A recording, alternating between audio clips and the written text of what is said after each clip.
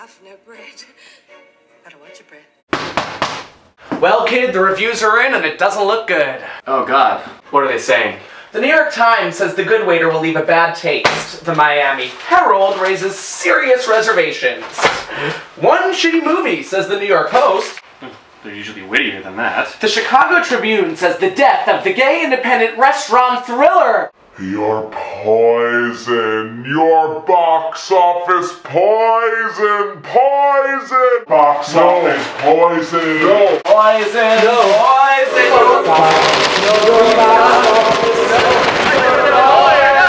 No, please, no. No more papers. No more reviews. No more papers. I thought print was dead. No. No. Kevin?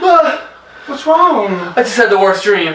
What happened? Well, I dreamt that we didn't meet our fundraising goal, but we tried to make the movie anyway. But we didn't have enough money to really see our vision through, and so it was terrible, and everyone gave it a bad review, including the New York Post, and they hated it so much that they didn't even give it a witty attack.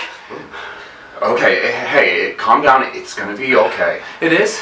Of course. We're already 1/3 of the way to our fundraising goal, and sure, the pace has slowed a little, but I know the good people at home won't let us down when all it'll take is a donation of $10 or $20 from each of them to help make this thing happen. Okay, yeah. Yeah, you're right. We're gonna do this. Yeah. And just to be clear, how do they make that donation again? By clicking on the Indiegogo link below, choosing a dollar amount, and paying via credit card or PayPal. Well, it doesn't get any easier than that. It really doesn't. Huh. Well, thank you, Matt. Mm-hmm. I feel a lot better. One more question. Shoot. What are you doing in my bed? Good night,